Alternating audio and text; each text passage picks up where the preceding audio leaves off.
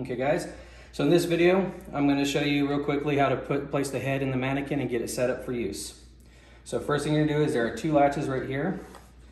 Gently lift them up. Do not use extreme force or you'll break the latches. Lift up. Take the mannequin head. There's two prongs right here that match the two holes on the back. Place the head. Put the bag so that the circle matches the center screw point on right here. Push down, go slowly or you'll displace the lungs. Push till you hear the click.